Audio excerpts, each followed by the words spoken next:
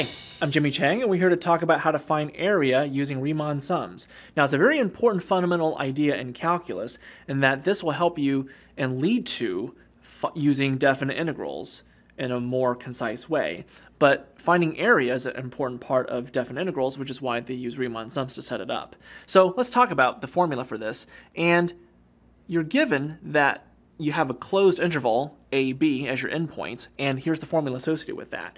Now, with finding area, you're using a sequence of rectangles. And in this case, it's an infinite sequence of rectangles. And remember that area of a rectangle is length times width, but we're actually using the revised formula, length times height. And when you think about it, length times height also gives you the area of a rectangle. So here's the formula associated with this.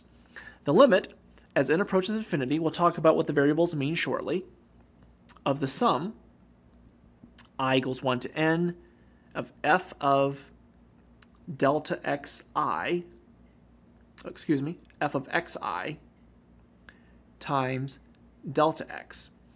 So n stands for the number of rectangles. So the number of rectangles will go towards infinity. We're talking about an infinite sequence of rectangles. Now, again, this is crossed out. The xi is equal to a plus I delta x. Now, a is the left endpoint. I is this I over here.